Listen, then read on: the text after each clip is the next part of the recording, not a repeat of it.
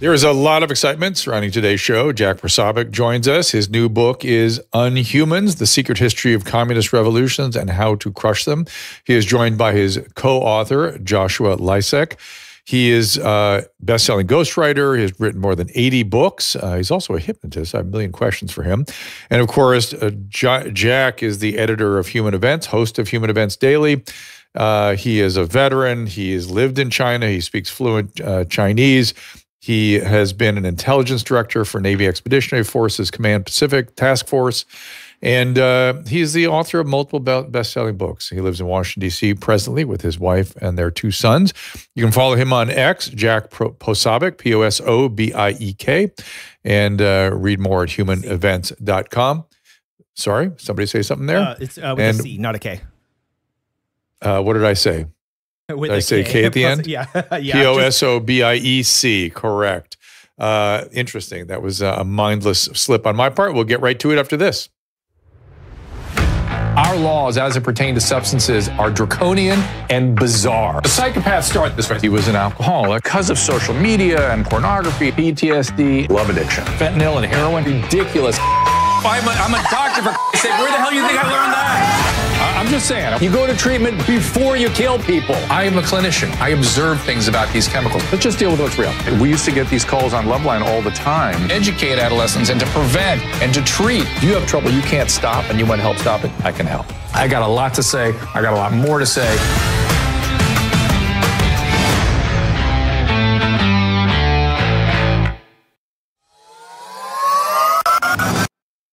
Let's talk about aging, because everyone wants to know how to slow it down. For almost a decade, I've been taking a healthy aging supplement called True Niagen. This supplement boosts NAD, that's something that cells can't live without. It's done with a patented form of nicotinamide riboside called NR, or Niagen. It's more efficient and more scientifically reviewed than NMN or other NAD boosters. True Niagen is truly the best way to boost NAD levels. And it's made by Chromadex. They are the gold standard in the NAD space. Dr. Charles Brenner, the scientist who discovered the NAD boosting potential of NR, explains. And the center of the metabolism that allows the conversion of food into energy is NAD coenzymes. And NAD gets disturbed in the aging process.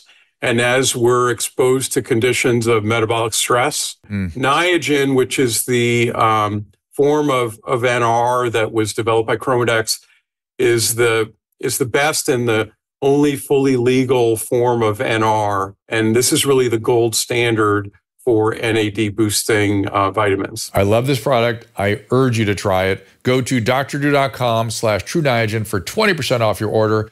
That is drdrew.com/TrueNiagen, TruNiagen, and enter Dr. Drew at checkout, DRDREW. Enter it at checkout for 20% off. I think you all know that I take this supplement and have been on it for many, many years. And whenever people say I look younger than my chronological age, I always think it's got to be that True Niagen. I take about 1,000 milligrams a day.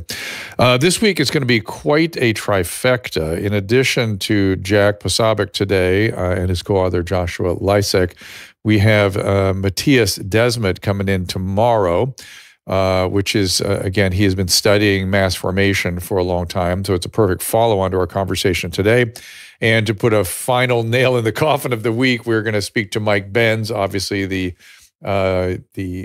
social media influencer, let's call him, who has been raising awareness about the intelligence blob. And then Salty Cracker, Naomi Wolf, Tom Renz, Donald Trump Jr., and Mike Lindell is on the schedule. So we'll get all those in here coming up, so be sure to stay with us.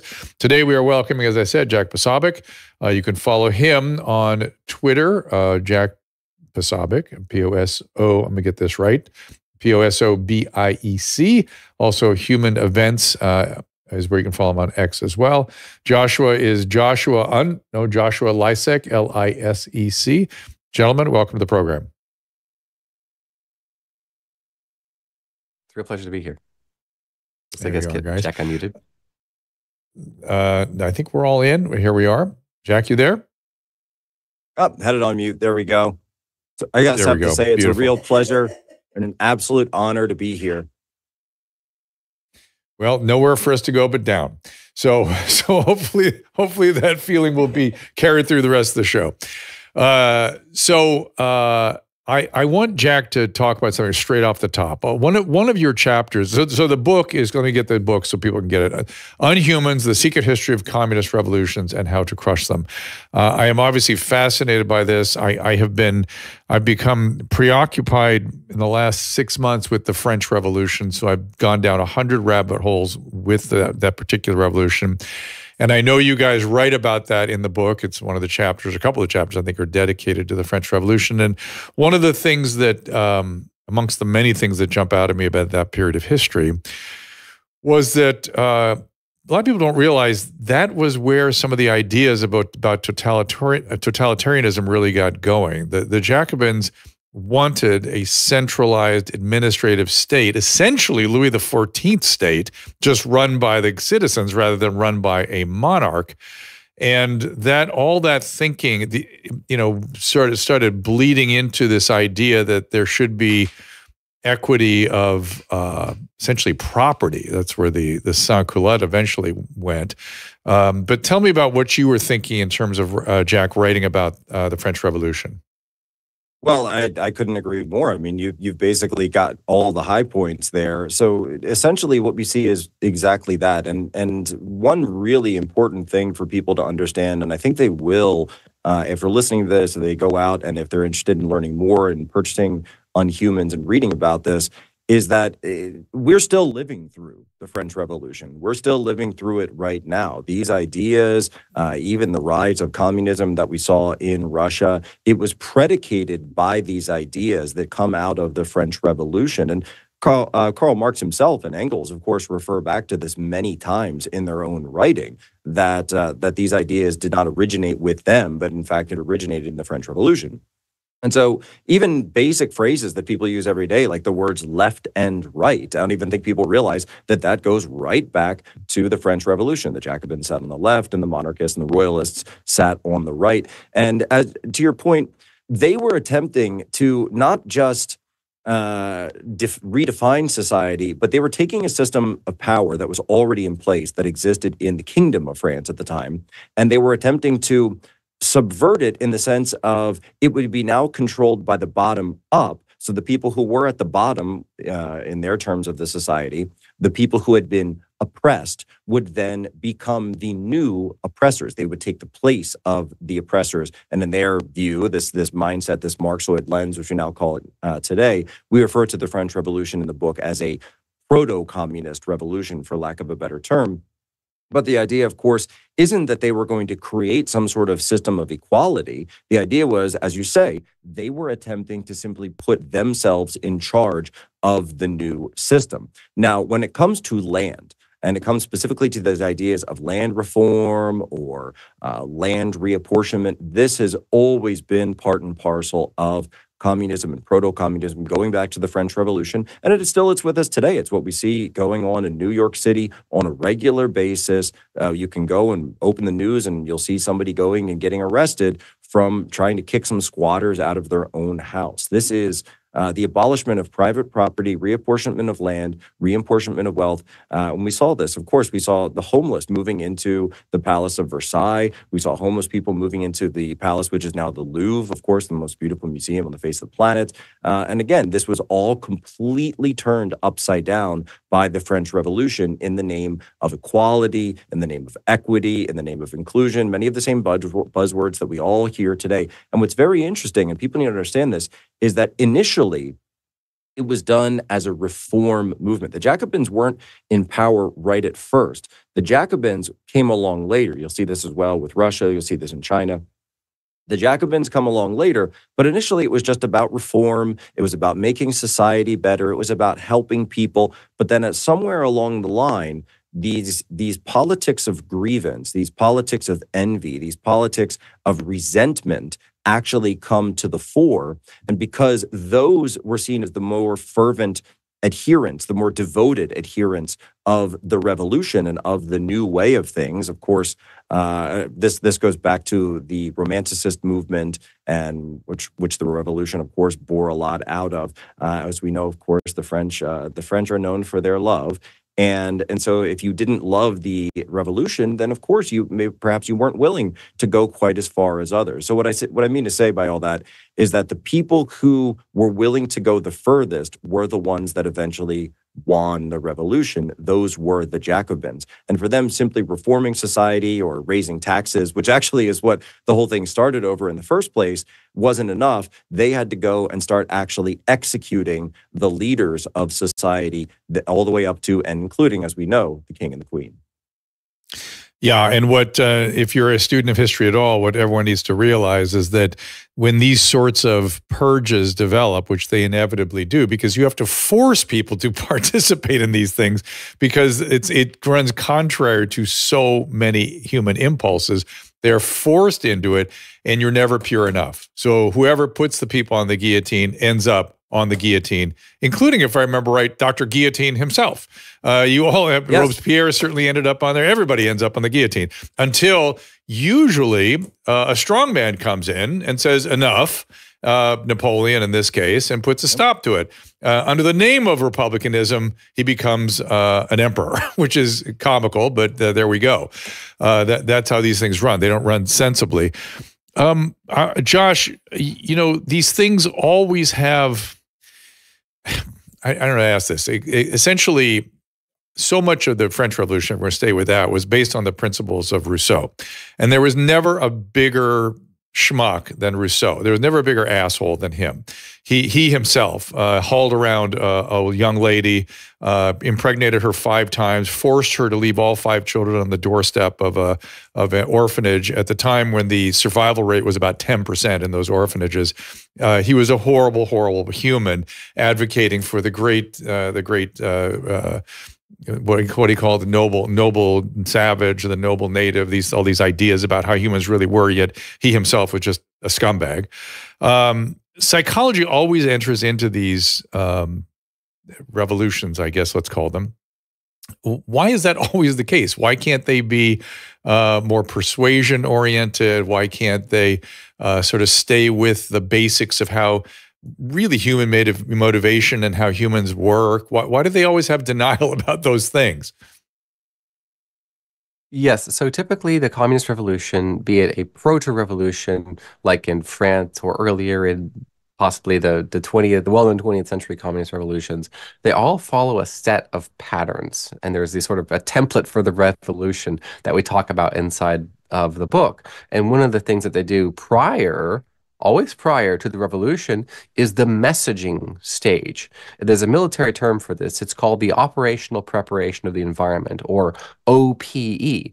And subversives, radicals, revolutionaries, prior to inciting the actual revolution itself, they do a little OPE work. And one of the aspects of OPE is messaging. How can they manipulate the masses, particularly the malcontents, the fringes of society, what has sometimes been referred to as a coalition of the fringes?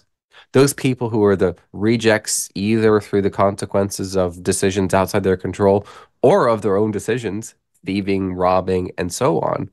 And these revolutionaries will wrap those people up to be their evangelists, their advocates, their agitators in some cases. And then the movement will grow. And anyone who has a resentment, who has envy, who has grievance, and this is key. This is key for the apparent legitimacy of the revolution. Legitimate grievances. This was certainly the case in pre-revolutionary France, as it was in pre-revolutionary Russia and in other places. Now we are seeing something like a communist revolution in the United States currently, which is something that we suggest in the book is a unique and useful filter through which to understand the current events, the times and seasons in which we live. But this mass messaging is essential to get as many people as possible roped into the revolution prior. I'll give you a quick example of this. Prior to the worst parts, the most violent parts of the Russian Revolution, the Bolshevik leader Vladimir Lenin had a very simple slogan that appealed to all who were not aristocrats. And that slogan was peace, land, bread. That is, get us out of this foreign war, that is World War I, reform the land so that the serfs can have proper ownership of their own fields that they're toiling in, and then have plenty of food for everybody. Now, who would oppose peace, land, and bread but the bad guys? We're obviously the good guys because we want to give you the best you can. And this sort of, well, we saw it in the French Revolution as well with the famous slogan of, I think in English it's liberty, equality, fraternity. Who would oppose those but a terrible person? And that standard messaging is easy to manipulate masses. And particularly, it's easy to lull the counter-revolutionaries into passivity because you don't want to be the bad guy. And we noticed this in Russian Revolution period, where the Tsar's family held back. They did not attempt to put down the uprising, the Bolshevik rebellion. This also happened, of course, in the French Revolution. The royal family, Louis XVI, held back, didn't want to appear that he was antagonistic. Okay, let's hear their demands. Let's see how reasonable they're going to be. Okay, well, let's just kind of work with these people, let it go. Whereas in other times and seasons, such as in the Franco period of the Spanish Civil War, a resolute will of resistance. No, not on my watch. I will not let this happen. A very different outcome occurred, and that was the crushing of the communist revolution. And like I said, oftentimes these things end when a strong man comes in, so to speak, and a man in quotations. Jack, the social evil is always done in the name of good. Always. It just seems like that's a trend. And same with this, your book is called Unhuman, and yet this does seem to be a particular human phenomenon that is developing in periodic sort of waves in the world. You both mentioned envy, and envy is something that appears in humans with narcissistic traits. That's what envy is. It's one of the big liabilities of narcissism.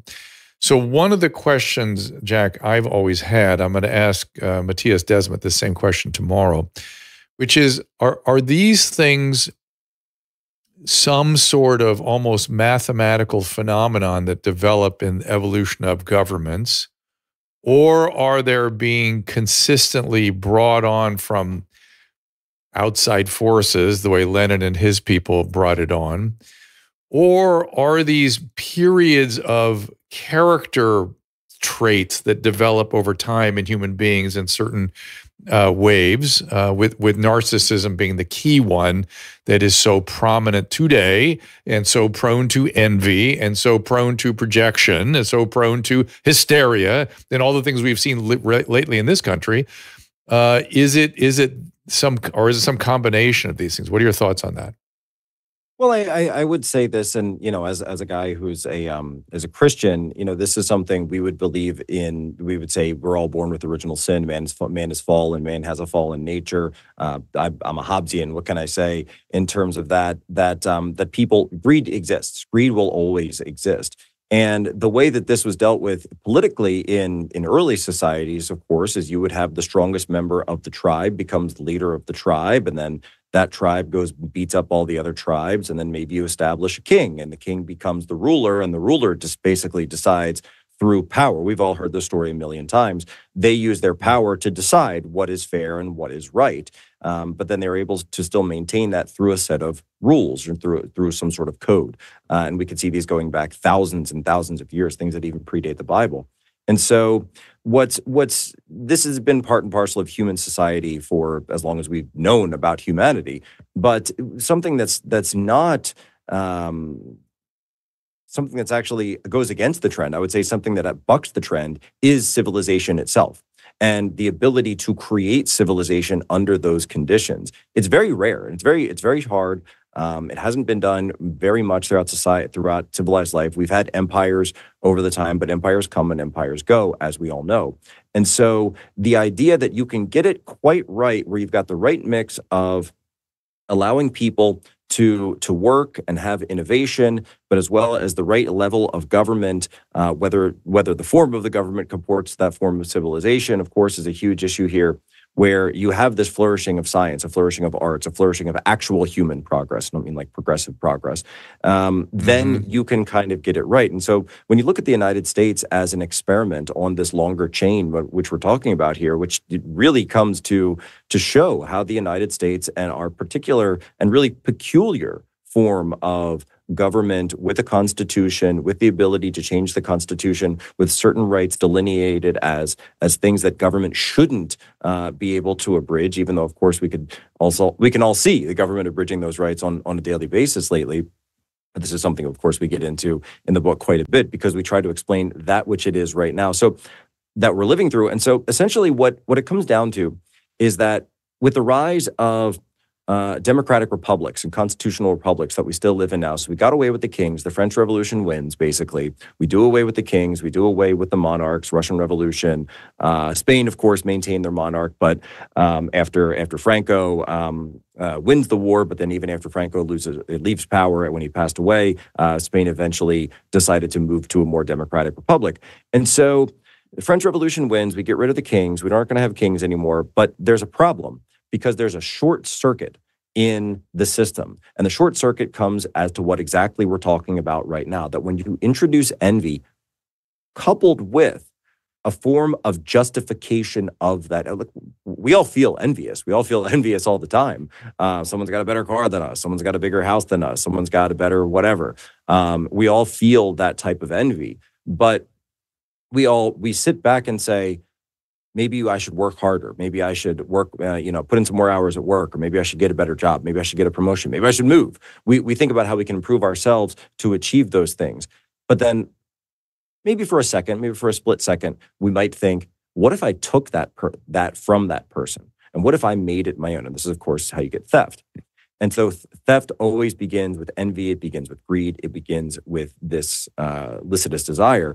And so the problem is, if you couple envy with the justification of envy and inject that into a democratic process, which is what we're seeing now, you will eventually unravel that society completely, because you will start telling people that the only reason that there are people who are successful, the only reason there are people who have achieved anything, and I'm not just talking about like the super rich or, anybody who's gotten rich through like, shady schemes or anything like that. I mean, like small business owners. These are the people who were targeted by the Bolsheviks. They called them the kulaks back then, but you'd say small business owner, people who have, an Airbnb or a rental property. These are the people who always end up bearing the brunt of all of this. They of course, they go for the Christians, the religious leaders first, but after that, on the economic side, the people they go for are the people who are just one rung above, basically. It's not like the super rich, the super wealthy, they can always get out. It's actually those people who are just in like that upper middle class band that we see across these revolutions. Those are the ones who always end up suffering the most. And it's not done in the name of equality. And certainly, you get the peasants lined up in the gulags, and nothing's better for anybody else because you get lined up in these Soviet bloc concrete housing and everything else. So nobody's actually doing any better other than the people who led the revolution in the first place. What you actually get, though, is more of the envy. You just get a justification for people tearing down society, tearing down civilizations, tearing down histories, going after people who are successful, going after people who are better looking, people who are doing well, and saying, we are going to destroy you to essentially make you as miserable as we are. That's what you get through these things.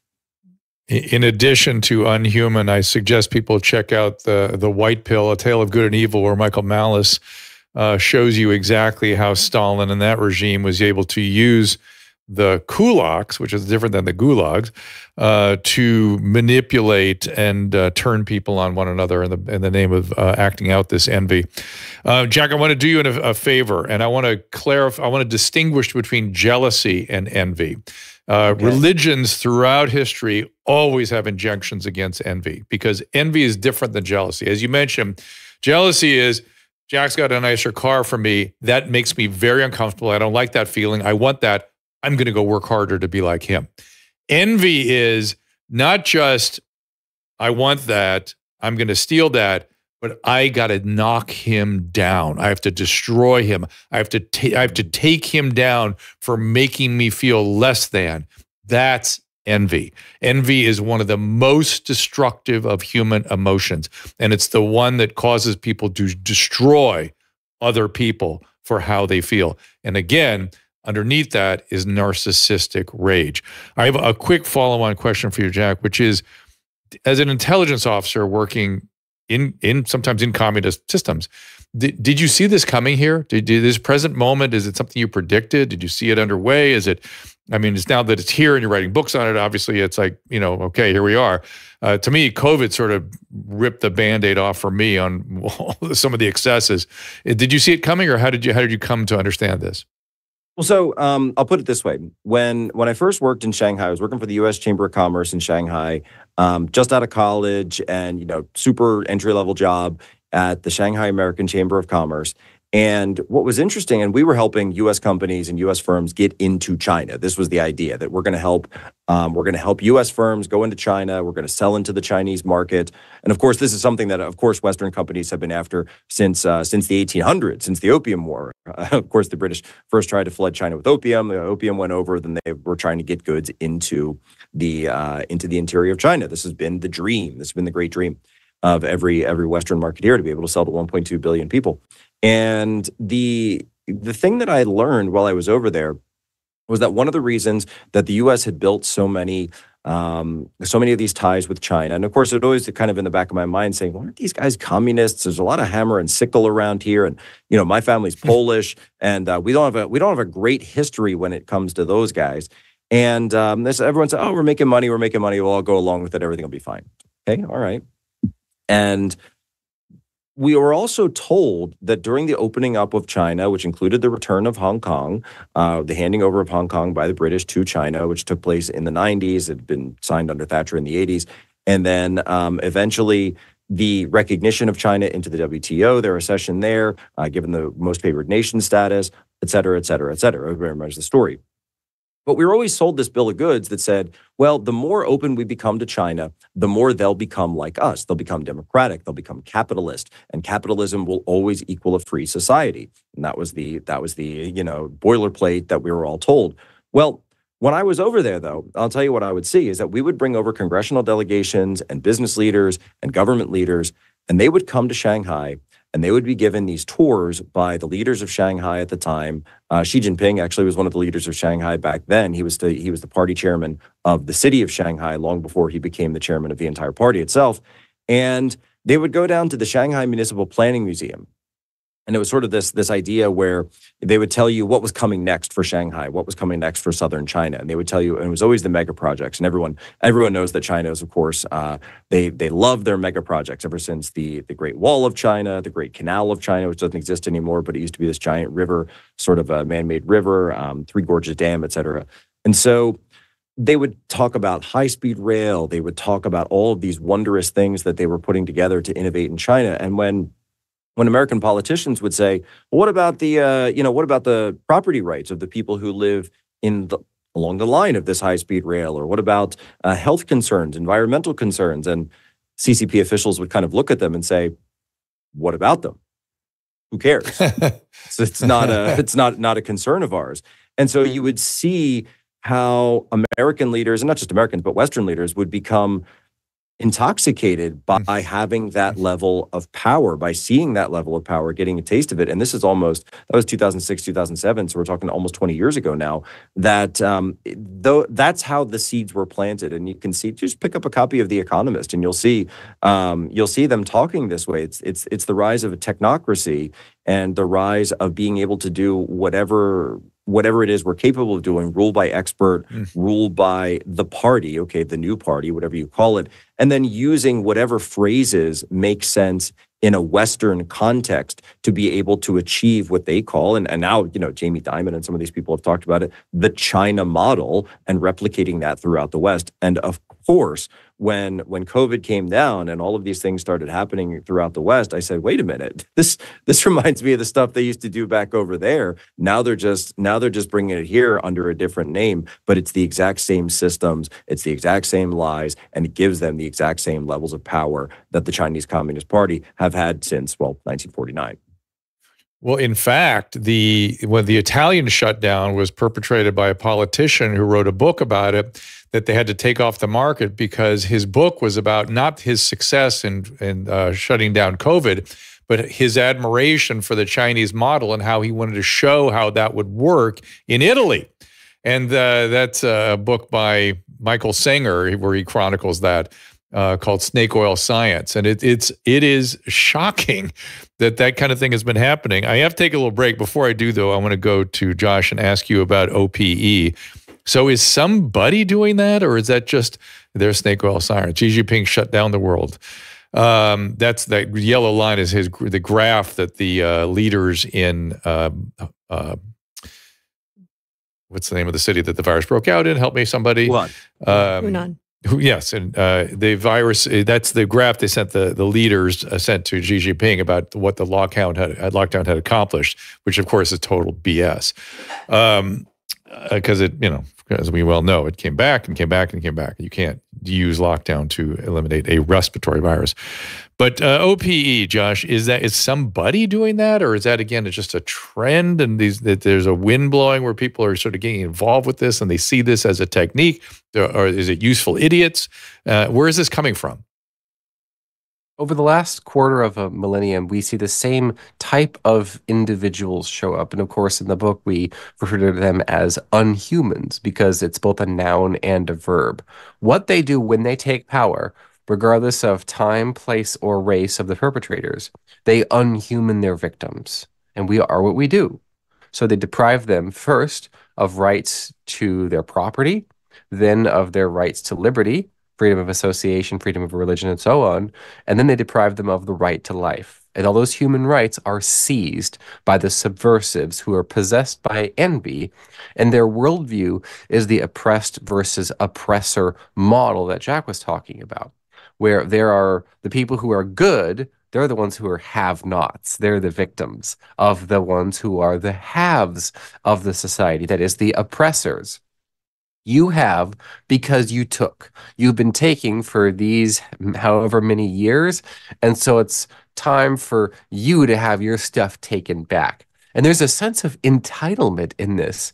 And dare I say, social justice is part of the communist principle. It's an application of the communist principle that we should all share this stuff, and it's those bad people who took, who cheated, who lied, who thieved. And whether that is legitimate grievance or not is usually besides the point. But it's the instigators of this who want the power for themselves, who are doing the manipulating, who are doing the operational preparation of the environment for revolution. First, what they do, the first stage of OPE for the revolution, is they separate, meaning they identify who in the society are the oppressors, who are the oppressed, who are the haves, who are the have-nots. At that point, they begin sort of caucusing with, coalescing with, or to use a favorite leftist term, organizing this coalition of the fringes, those groups who believe themselves to have grievances with the society for socioeconomic reasons, racial reasons, cultural reasons, and what have you. And so they organize that group. And then comes the messaging. That's where they, to be frank, hypnotize their side with the same repetitive messaging, simple language, easy to understand. We're talking 5th grade level and below, like peace, land, bread, and other 3-word expressions we might have heard in the last few years here in the Western world. And then they spread those people as messengers out specifically to influence the masses. Because, well, I don't want to oppose peace, land, bread, like I was saying earlier. That would make me a bad person. That sounds like they're doing some good work there. Okay, liberty, equality, brotherhood. Okay, that's good. Yeah, that's good. And so it lulls people into a false sense of safety and security that this sort of uprising is, oh, actually, it's going to do some good work. It's going to right some historical wrongs. That's the second stage of operational preparation for the environment, followed by the third stage, which is infiltration.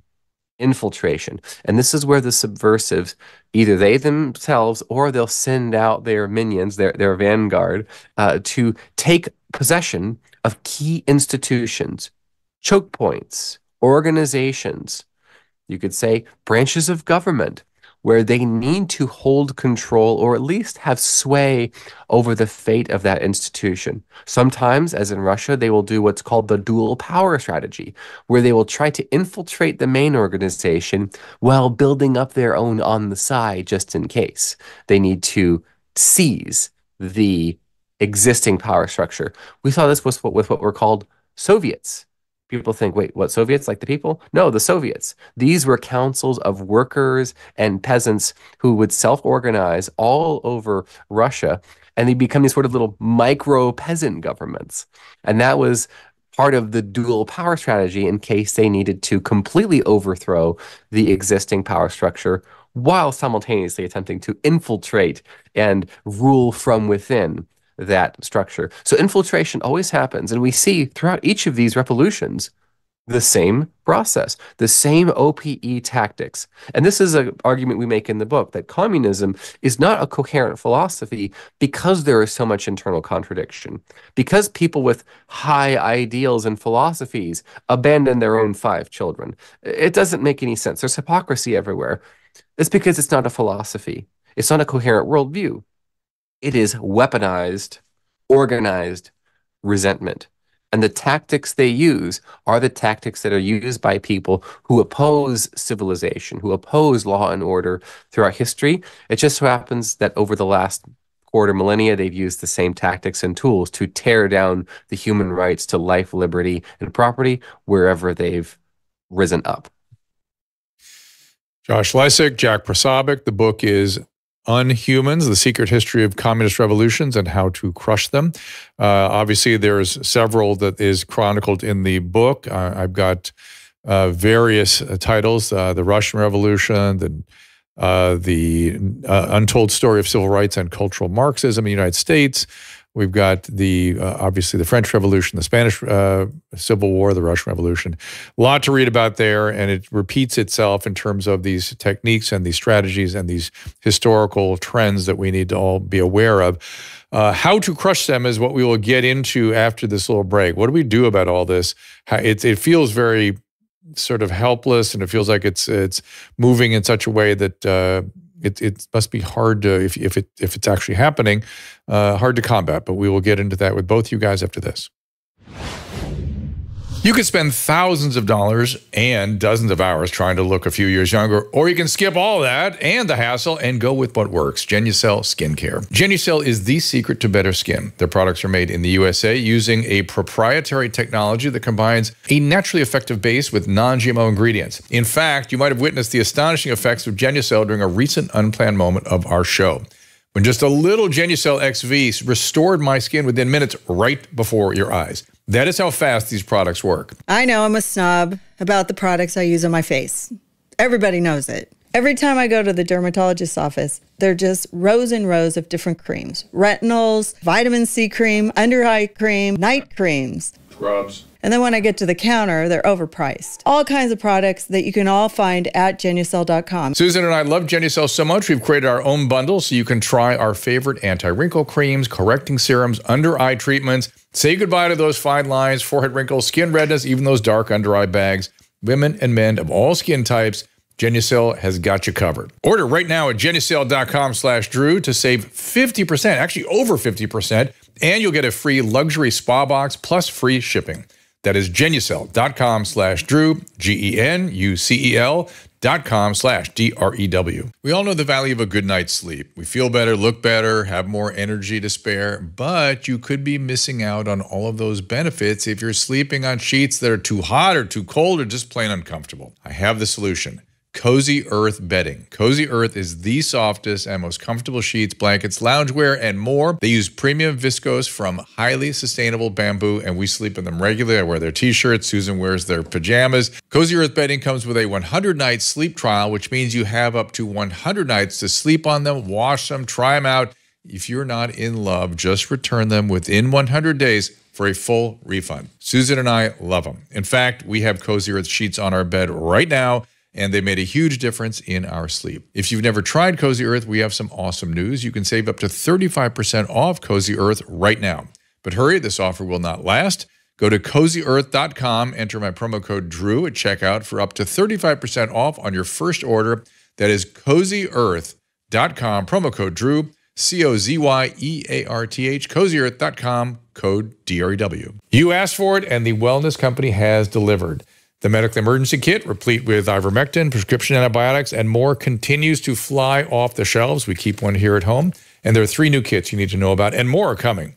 The Contagion Emergency Kit was inspired by the high demand for the medical kits. In that Contagion kit, you'll find ivermectin, hydroxychloroquine, antibiotics, budesonide, and a nebulizer. And a must for your next trip is the Travel Emergency Kit, something I made sure exactly what I give my patients is in this kit and some more. The kit includes remedies for jet lag, variety of infections, even GI ailments. Imagine your flight getting grounded anywhere, say even in the U.S., and you start getting sick. You do not want to be at the mercy of the U.S. healthcare system or any healthcare system. At home, we keep the ultimate first aid kit on hand. It has over 20 essential supplies and medications for situations when time is of the essence. Order one for your car and your go bag. Because these kits contain prescriptions, your purchase includes a telemedicine consultation as well as an instruction manual. Go to drdrew.com/TWC for 10% off. That is drdrew.com/TWC for 10% off all your orders. I'm very excited about these kits. Go to drdrew.com/TWC. There's nothing in medicine that doesn't boil down to a risk-benefit calculation. It is the mandate, public health. Just quickly about the Wellness Company. You know, these kits are so valuable. We had a child that my son got a infectious E. coli, a toxic E. coli, and we had to find ciprofloxacin that is in this kit. We have doxycycline in the emergency kits, which cover things like even STIs and tick-borne illnesses. And if you get a tick bite from from any look out here, we've got murine typhus, and obviously people have Lyme disease in other parts of the country, and this taking it early and quickly is absolutely going to reduce the risk for that. And you don't want to be at the risk of the healthcare system and trying to get an appointment. I want to put the control back in the hands of the patients, and these kits do exactly that. Also, I want to tell you about our friends at Paleo Valley. We've been talking about Unhuman, the book, compares radical revolutions to the one we're going through today, radical revolutions of the past.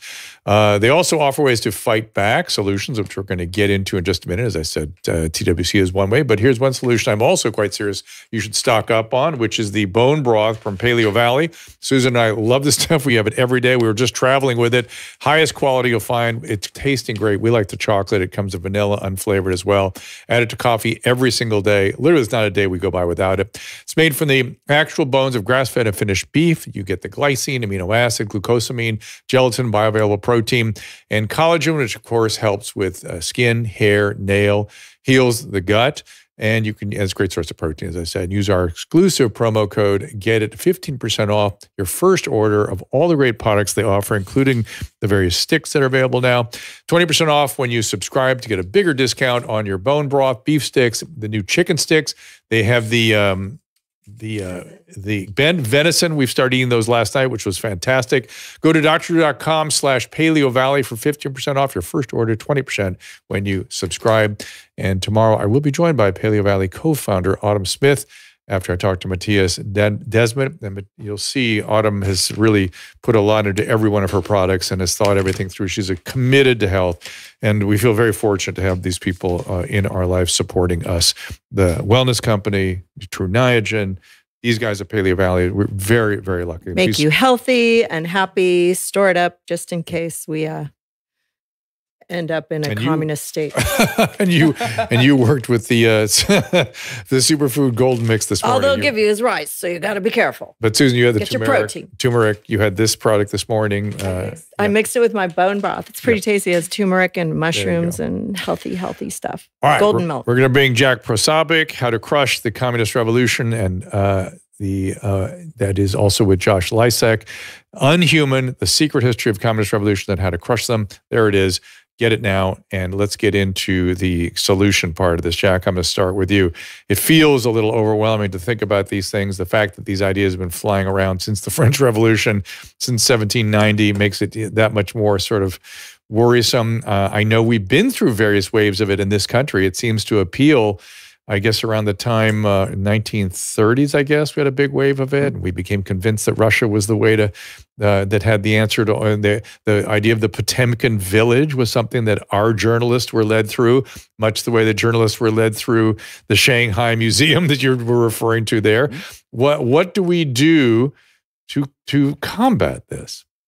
Well, it's actually really interesting because there's something that's direct to what you're saying that we talk about a little bit in the book, but one of the things is that the United States actually did back in the 1930s, and people have to understand this, that something we learned going through each of these, even back to the fall of the Roman Republic and the rise of the Roman Empire, is that all of these are always brought about predominantly because of economic disparities. That's what gives these things the juice to take your envious people, your envious class, whatever they call themselves in whatever part of the world they're operating in, these unhumans, is that economic instability and the economic inequality takes them to a point where beyond they're able to attain critical mass so that Mao is able to raise his army, that the Unhumans are allowed to rile up the peasantry, rile up the people enough so that they're able to take power. What we're living in now is slightly different because we're living through a cultural Marxist, what we call an irregular revolution, irregular communist revolution, because it's mostly taking place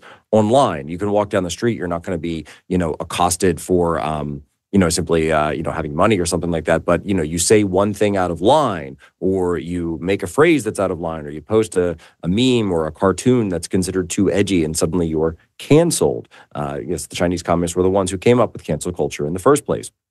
And so what you learn from all of these areas, what did the United States do if you go back even prior to the 1930s, that the United States started introducing things as a response to the Industrial Revolution, like just basic things, 8-hour work week, 8-hour work day, 40-hour work week, introducing the weekend, these basic ways to start alleviating this pressure. So this is a huge part of it, is identifying things that actually are key grievances and then meeting them. That's number one.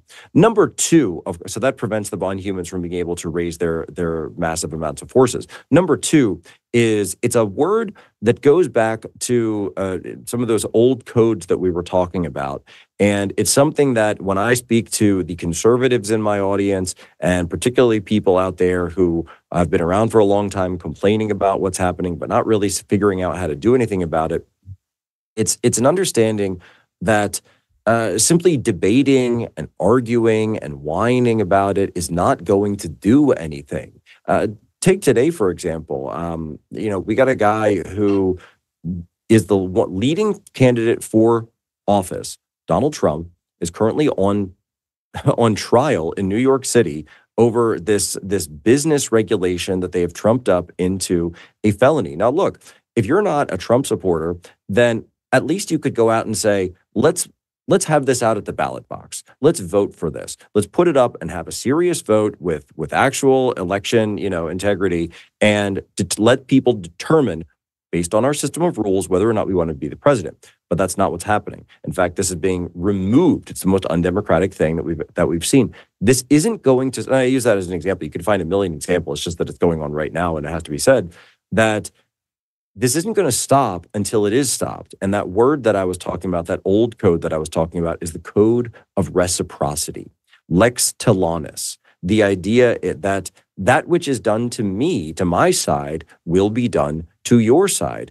And when you have one group of people that's constantly launching investigations, not just to Trump, by the way, they're going after Elon Musk, they're going after his companies, they're trying to find any way they can do to strip him of his power over X, to take him down, take out any free speech platform out there like Rumble or others, that these people will not stop. They will not stop until they receive a taste of their own medicine. And it's just as simple as that. That's the most basic thing that could be done in order to fight back right now in a very quick way. Going out and finding some serious, whether you're at the DA level, whether you're an attorney general, or even at the federal level, let's say Trump wins and you're able to put the shoe on the other foot, you've got to start responding with some fire with fire when it comes to this. And we're not talking about violence. I'm not talking about the riots in the streets like BLM and Antifa and those guys. I'm talking about actually ways to fight, to hurt these guys, hit them in the pocketbook where it really matters. Lawsuits, conduct RICO lawsuits of Antifa and BLM right there. Obvious example, and all the people who donated to them, the money laundering that was going on, the trafficking that was happening. It's so easy to do this, and yet you won't find people that seem willing to do so. On the COVID front, where are the lawsuits on these companies, and more to the point, not just the companies, where are the lawsuits, the personal lawsuits against people who were going in on COVID? There are things that can be done on a direct level, and yet you don't. You'll go to government. Where government are they? Says, yeah, government will say, "Oh, we're going to investigate. We're going to investigate. We're going to investigate. We're going to get emails." And you say, "Wow, we've got the facts now. We're done for." Okay, where's any kind of justice for the people that suffered under the tyranny of COVID? There's none. And I would say that the next time that those very same people get the opportunity, whether it's a COVID or we're hearing, what was the latest one I heard? Daily Mail was running COVID-24 the other day. Bird flu always comes up every once in a while. Look, you're never going to stop these people because, as Joshua says, it's not an ideology; it's a pathology. It is a tactic whereby they're trying to gain power, to replicate the China model, and in doing so, the only way to actually stop them is to put roadblocks in their path and let them know that no, this is the line, and we will not be going any further. Where are the suits? What do you think's preventing that from happening?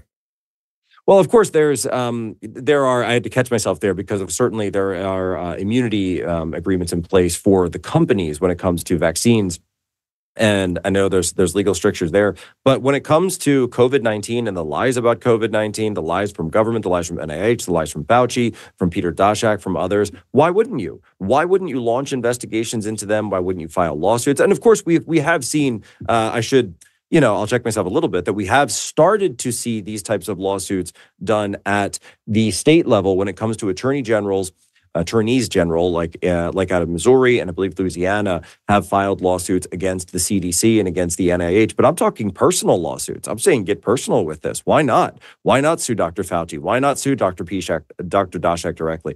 Why not go after Peter Daszak? I don't know if he is a doctor. Why not go after EcoHealth Alliance? It's so obvious that there are groups that could be doing things like this. And I'm not just talking about this bragging. But if it's that obvious, why isn't it happening? If it's that obvious, why isn't it happening? What's your theory? I think that my theory is that there's a lot of people out there who they need a software upgrade. It's kind of like when your cell phone is operating on the old model and you think that we're still living in this society. And I wish we still were living in the society where we had a republic and we would just present information into the public sphere. And we would say, oh, look, this was a lie. That was a lie.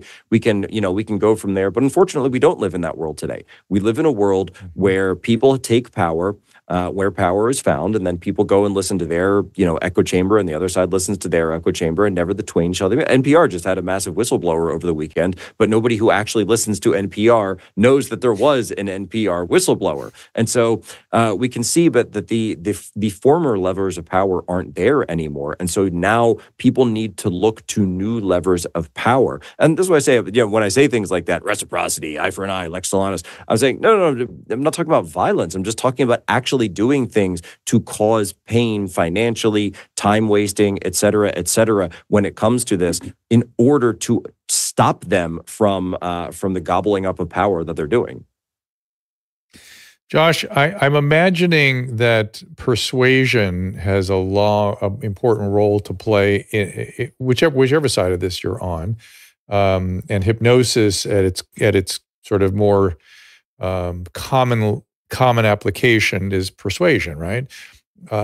And how would you distinguish between like a legitimate grievance and the pathology you reference? Because there are legitimate grievances. I mean, people have been worrying about income inequality for a long time. They're cautioning me that I should call you Joshua and not Josh. Early on, somebody said I should call you Josh, so I apologize for that. But Joshua, is there something? I think that's an area of it's confusing for me. I mean, there are legitimate grievances that people have, and then there's using those grievances in a persuasive way to try to do these things you guys are alleging is happening. How do you tell the difference, and how do we know that something more global is happening here? Yes, in previous regular communist revolutions, the socioeconomic grievances were obvious, were undeniable at a glance. There was initially no persuasion required for the have-nots, for the oppressed, to know that that was in fact the case. For example, it wasn't until 1861 that the Russian system of land-based slavery, that the serf system, was outlawed. And then even after that, there was an effective form of debt slavery that the freed slaves, the serfs, had. And then that persisted for generations, that great suffering, up until the turn of the century and beyond.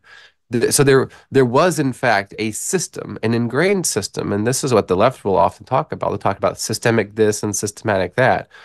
What we have is actual systems of oppression that was in the place of law. Now, what happens in other, maybe irregular communist revolutions is they will use that same sort of language of oppression, that sort of coaxing behavior that it it progressively convinces you to realize, or perhaps to believe, rather, that you are not the master of your own fate. You do not control your own future. It's those people. And of course, we see the racial and sex-based messaging of that is the operational preparation of environment for cultural revolution here in the United States, particularly beginning with the 1960s. Now, prior to that time, there had, in fact, been actual systematic oppression of certain classes, groups, obviously. But what had happened from that point and beyond, it went from equality under the law to equity, to social justice. Those people took from you, so now you should take back from them. It's only fair. And that is a shift. It's a subtle shift from equality under the law to the people who are to blame must be punished. We see that language beginning in the 1960s spread throughout college campuses, and it stayed there ever since. And as those people went and graduated and entered institutions, those institutions, be they education, be they media and entertainment, be they government, the people who graduated from that period of education, that is now who is in charge, who has infiltrated the institutions of the United States of America. So that operational preparation of our environment for cultural revolution has unfortunately been successful. People with the oppressed versus oppressor model are in place and are in positions of power to implement the oppressor versus oppressed social justice model, where the descendants of people who were oppressors, or at least people who just look like them, must be punished for the sins of people decades, if not centuries ago, who look like you, because that's only fair. And you being this individual, you may not have ever suffered a grievance at the hands of the alleged oppressor, but if you look like the people who did, well, then you qualify. You get to have the benefits of oppression. And that sort of term sounds a little odd and strange, and yet it's the real deal. Tell a population they can get something for nothing, and they will line up right out the door for that, no matter how noble the motivation may be. Joshua, before you wrote this book, were you interested in this material, this history, yes, and this phenomenon? Okay. Yes, a number of years ago. Go ahead. No, you. Yes, a number of years ago, with a friend, it was late one night. In fact, it was early morning, right around 4 in the morning, a little Irish bar in Battery Park, New York City. A friend and I were talking about what had noticed following the 2016 election, how it was not okay for the right to organize, but it was very much okay for the far left to violently organize. And we thought, why is it okay to be far left and violent, but not okay to be right-wing and peaceful? What's going on here? And that ultimately turned into a documentary film, an award-winning documentary film called Better Left Unsaid. The director's Kurt Jaimungal. Fantastic film. I was executive producer on that. And the purpose of that film, released in 2021, was to share the reality of what happens during a communist uprising, how violent these things can actually be, particularly towards women and children, and how all of it is justified in the name of the oppressor-oppressed imbalance, and how the families of the alleged oppressors must suffer in order to create a sense of social justice for the alleged oppressed. And that bloodshed, that seizure of property, it's only fair.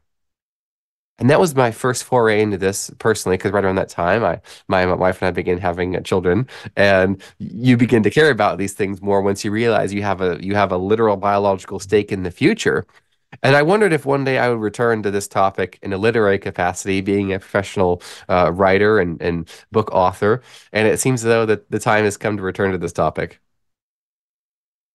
And then, Jack, you again calling upon your intelligence history, Well, actually, working in intelligence. Could I throw in something there, because I had a really interesting thought when you just mentioned about legitimate grievances and legitimate, specifically economic grievances, and I could talk about one right now very quickly. And going back to China, the trade relationship that we have with China is absolutely a disgrace when it comes to working class and middle class in America. There's no question whatsoever that relationship is done at the behest of people who are at the tops of these massive multinational corporations. Mm-hmm. They're extracting so much out of this relationship. It was all, and we explained this in the book, how it was put together. Look, the Chinese regime the CCP could have been knocked over with a feather on June 5th, 1989, after Tiananmen Square. On June 5th, could have been knocked over with a feather. But what did we do? We went over and cut this deal with them. And General Scowcroft goes over and cuts this deal from Bush Sr. and says, we're going to, you guys are going to be the factory of the world now, and we're going to give you all this stuff, all these tchotchkes, and we're going to let you in the club. And this is when we saw this systemic, and you want to talk actual systemic repression and systemic issues. What we've done is we've sold out the entire middle class, the manufacturing base of this country. Mm-hmm. We've sold out people at the working class and the manufacturers.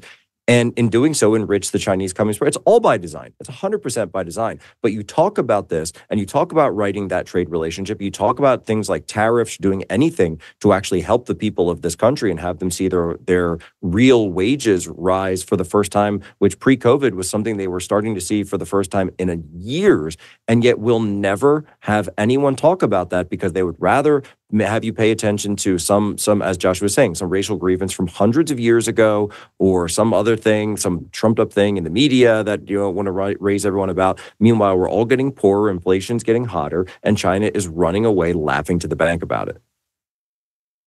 So, Jack, let's wrap this conversation up by sort of summarizing and give you each a chance to say, where is this thing going, and what does the average person need to do about it? Jack, you first. Well, let's let Joshua first, then I'll come back to Jack. Go ahead, Joshua. Sure thing. We close Unhumans with the call to action at various levels of society. So we say, if you're potentially that great man of history, of our history, here is what you specifically may be called to do. And we lay out multiple suggestions with examples of that. And then for the every man, woman, and child, we say, here's what you can do to prepare your environment for the micro revolution to come to you. Here's how you can defend yourself through reciprocal means and otherwise. Now, the irregular communist revolution we're experiencing right now is different in that it's not a sort of hot war where there's people waving red flags, holding pitchforks and axes and other weapons in the streets, marching into government buildings and slaughtering everyone. It's a bit more on the down low than that, where these little revolutions and revolts are targeted at specific individuals, their families and businesses, is what we've seen over the last few years. And so that being said, it will probably stay that way for a while, which means that there are 300 plus million potential communist micro-revolutions that could take place, each normal, everyday, law-abiding citizen being a potential target of that little micro-communist revolution coming for them, canceling them, purging them from society and from their career, seizing their reputation, their finances, their income, sending them into bankruptcy and ruin, dissolving their marriage, their relationship with their family, horrifying things, even driving them to the worst case scenario in some cases. But what we can do is we can prepare ourselves for that event. And those who are men and women of means, there are things that you can do at a much more influential scale to right this wrong and to end this, or perhaps should we say, crush the communist revolution currently taking place in the United States. I will have to read that chapter. Jack, last thoughts, same question. Well, I agree. I think when a lot of people get this book, they're going to turn to the last chapter first, and that's okay because it's not a whodunit. But the way that it plays out is it talks about that, and when Josh is right, we go into the great men of means level. Look, that's your Elon Musk going and founding, taking over, I should say, refounding X and allowing it to be free. People like the folks, Joshua Pavlovsky and others at Rumble, putting that together, Truth Social, those guys, making that actually being able to give us freedom of speech back to the internet and restoring it. But then it's also about going into your churches, going into your school boards, making sure that the things that are being done there are congruent with what you need. In some cases, people going and moving to homeschool, finding ways to build a parallel economy. It's all about people taking action. And that's the main key precursor to any change here. It's about people taking action to fight back. And if you find someone who's going along with these things, who's in your community, who's on your school board, wherever they are in a place of power, if you have the leverage and ability to do something about it, like those moms did in Loudoun County, Virginia, a couple of years ago, then it is incumbent upon you. And in fact, it is your duty to do so, a duty to your children, to your family, a duty to yourself, to actually go up and get rid of these people in places of power, get them out, send them home. Don't worry about it. Stop trying to worry about their feelings. Don't worry about if they call you, and you have to stop worrying. You have to stop worrying about if someone calls you, they called me a mean name on the internet and they said this, they said that about me, and this guy said something. I don't care. You know why? Because I care about my family more. I care about my town more. I care about my community more. And ultimately, I care about my country more. And if you put all of that ahead of the things that will happen in between, you will always win out on the side of good. This is a book that is pro-humanity, and that's why we gave it the title Unhumans, because it's all about representing human flourishing, human progress. And the main thing, I'll end with this, and it's something that my friends on the right and I think we have a problem with sometimes, that we don't define what we call a viable competing vision. The left is great at telling you what their vision is. It's ridiculous. It's a joke, but they're happy to tell you how it's going to work, and everyone's going to get, there's some video going around, everyone's going to get free PlayStation 5s when socialism comes. Look, as silly as it sounds, they're at least presenting a vision. The vision that the right and the vision that sort of the normals need to start envisioning and promoting in society today is a country where people can walk down the street in a place that's in a major city and not worry about looking over their shoulder. It's a city where we have trade with other countries, but we're not getting constantly taken advantage of, and that our ports are humming with commerce, and that our bridges aren't falling apart in them and falling down, killing workers. It's a city where we have basic law and order, but we have good services that we're able to take advantage of on a regular basis. That's all we're talking about, where we have innovation. And yes, by the way, a society that takes care of people that legitimately do need help. It's a basic vision for society. It used to be called the American dream. It used to be called the American Republic. And if we're ever going to get back to it, we have to start actually describing what it is and what it looks like. There is the book. Thank you, gentlemen. Follow Joshua on X at Joshua Lisec, L-I-S-E-C. Jack on X, Jack Posobiec, P-O-S-O-B-I-E-C. And also on X, Human Events, and look for the Human Events Daily there. Gentlemen, thank you so much for joining me. Thank you, Dr. Joe. I got to say, before we started, I went around the studio here, made sure I changed all the smoke detector batteries in my place to make sure that I didn't fall into the love line trap, because I learned a long time ago. Yeah. Don't do it. Not just don't do it. You're opening yourself to real abuse if you haven't changed the 9-volt battery, because you, as Adam would say, only a lizard could live in an environment where that thing is chirping at you and not reach up immediately and just change the damn battery. So I appreciate that. Thank you. There you go. God bless, man. All right, gentlemen, thank you so much. Appreciate it. Take care. Thank you. Bye-bye. Again, coming up, we have Matthias Desmet tomorrow with Autumn Smith from Paleo Valley. I want them to come back and have a sense of humor on the next one because they're really funny. They're funny, but they're talking serious stuff about this book. So bring them, they're welcome back. Mike Benz with Anthony Brown, who is setting up a new homeless shelter in Ohio. Salty Cracker coming back, Naomi Wolf, Tom Renz, Donald Trump Jr., Mike Lindell. We got a great lineup coming. I'm going to be in Florida in the first week of May. We're going to have Peter McCullough and in studio. We're going to do some stuff from Florida that first week of May. I just want to say a couple of things about this what we were just talking about. There's a lot of unhappiness in this country, and it just seems to me, back to the French, the words of Voltaire, we've got to cultivate our own gardens, take care of your own family, flourish, thrive.